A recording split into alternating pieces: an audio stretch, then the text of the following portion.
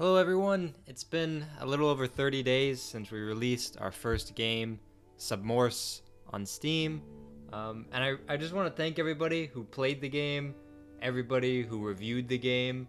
I loved reading all of the reviews. We all did as a team, even if we didn't respond to all of them. There were some really well thought out, in-depth reviews, and people had a lot of great feedback, a lot of cool suggestions of stuff they wanted to add to the game. So I want to thank everybody who played it. And I wanted to tell you guys a little bit about how release went on Steam, some of the things we learned, what some of the numbers were. Of course, the game is free, so we didn't make any money off of it, but we were able to see how many people downloaded it. So those things, and then a little bit of the development process, how the game ended up the way it was. That's some of the stuff I want to talk to you guys about in this video. So we released our game on March 31st, and in the first month we have received 3,800 downloads, which I am very happy with, and I think all of us working on it are very happy with that. I personally, when we hit release, was gonna be satisfied with 10 reviews, 100 downloads, and 1,000 store page visits, but I didn't realize then that a 10-to-1 ratio of store page visits to downloads, and then a 10-to-1 ratio of downloads to reviews, even for a free game, is very ambitious. So that's not quite what we got. As you can see here by this total downloads graph over the last 2 months, roughly, or last few months.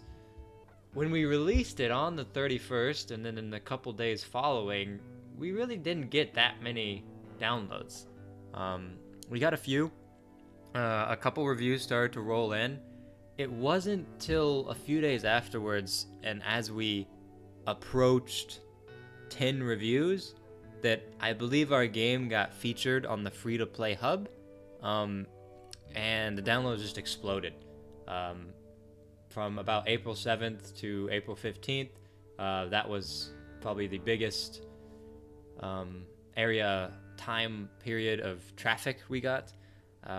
Most of our downloads came then, but then it kind of steadily staggered off, and our downloads didn't all come from the first day or the first couple of days, like I think you may have with a lot of games, but we didn't really market this game at all.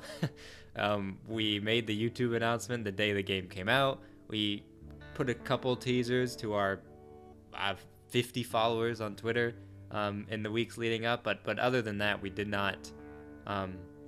We didn't really tell anybody about the game.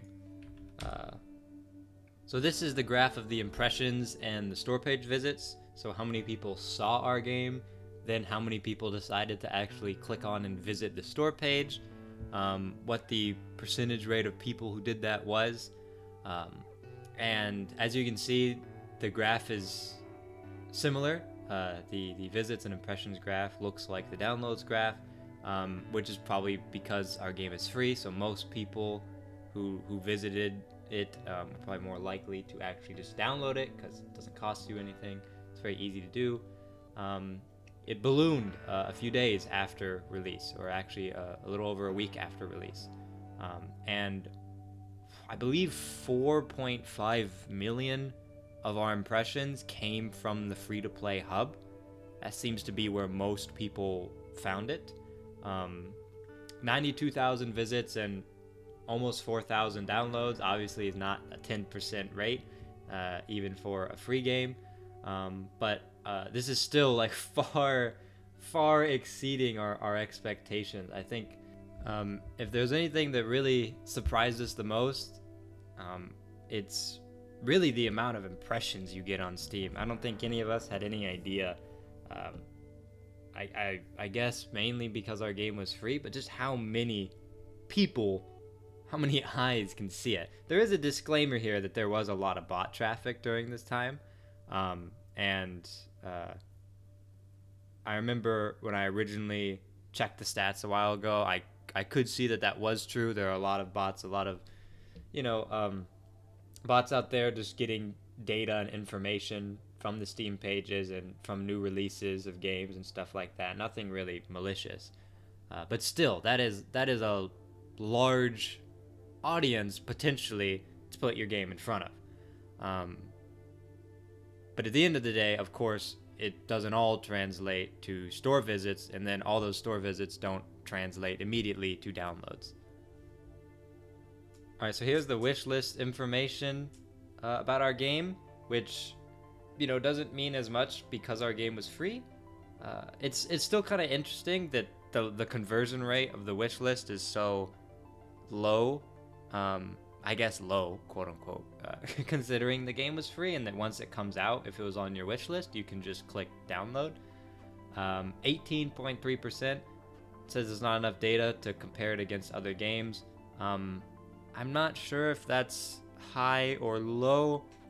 I think it's probably around what you would expect even for a paid game. I don't really think anybody gets 50%. If they do, then their game's probably really good. So yeah, there are actually even a couple people who wishlist the game on Mac, even though we didn't ship it to Mac. So sorry to Mac users. So as a team of 3, we worked on Submorse for almost a year, from start to finish and release. And the original plan of the game was quite different from how we ended up releasing it.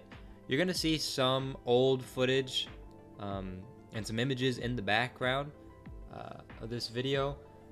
The original idea of Submorse was a story puzzle game that used the Morse feature as the main mechanic, but it wasn't the bulk of the game, or the gameplay even. We were comparing our game a lot when we talked with each other to try to get our idea across, and make sure everybody was on the same page.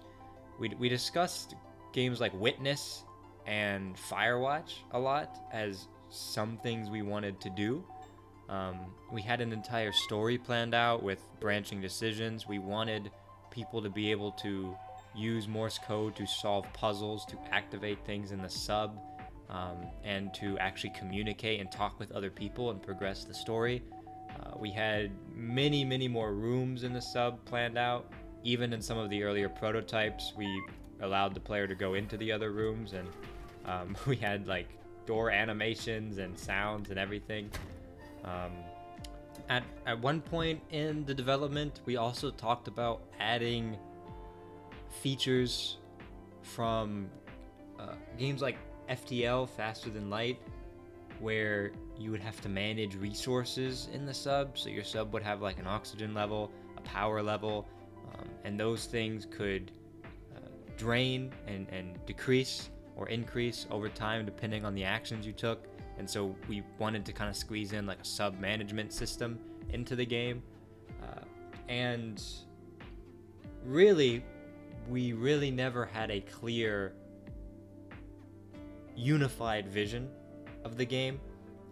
We weren't always on the same page, and we couldn't exactly pinpoint or describe the gameplay loop. And this went on for a while, and we really tried to trudge through it. And we kept trying to add features, and we thought up features that we couldn't realistically implement.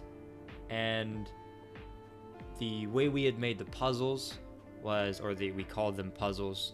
They were the Morse panels. We called the Morse panels puzzles because the system used to be, there were panels across the sub, and the Morse phrase you had to decode to complete it, whether it be Hello World or ABC, it was determined at compile time. And once you completed that puzzle, that's it. That puzzle was completed and you were moving on. And so that's how the original gameplay was set up, was to go from room to room and solve puzzles. And then we later decided, well, we want the player to come back to a panel and solve multiple puzzles on it. Treat it like a computer where he can, communicate with others unlock parts of the ship, and pretty much do anything that you could normally do with a physical action, but rather via Morse code instead, as a command almost.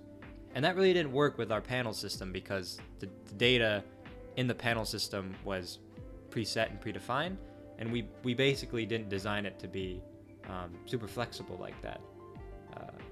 So pretty far into the development, we were really slowing down and struggling to make progress and starting to become unmotivated, and we realized we didn't really have we couldn't really achieve what we had wanted, which was originally using Morse code in the game to communicate with other people, not necessarily real people in multiplayer, but just talking to someone instead of participating in dialogue like in a Telltale game, doing it via Morse code. That was, I think, our original vision.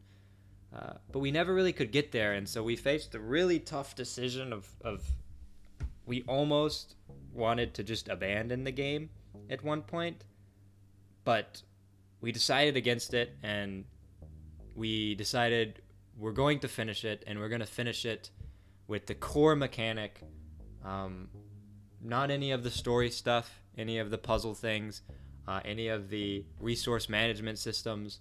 We're just going to finish the Morse code part. And we always knew that we needed to teach the player some Morse code if he was ever going to be proficient and use Morse to engage in conversation. So we really focused a lot of work on a tutorial. And then after we had the tutorial coming together, we made the practice mode, and then the time trial mode, so that you could actually show off how good you were. And so the game then became a basic Morse code almost tool to practice and to get better. And we didn't want to completely ditch the 3D environment we had made, the submarine. So we very well could have made this a completely 2D game. Maybe it would have ported better that way to other platforms. Wouldn't have been nearly as intensive or performance intensive. But we wanted to keep it because our artist Kalimi put a lot of great work into the environment. And if we didn't keep it, we wouldn't have the great basketball achievement that I think some people feel is the best part of our game. And I can't disagree, honestly. Adding that achievement was good. Having one achievement in your game over 0, I would definitely recommend. I think some people do just play the game to get the achievement, which, do what you want to do. Nothing wrong with that. So yeah, that's basically how we ended up where we were in a very short, summarized way. It's really hard to explain, and I've tried explaining it to some people, but I can never explain it right.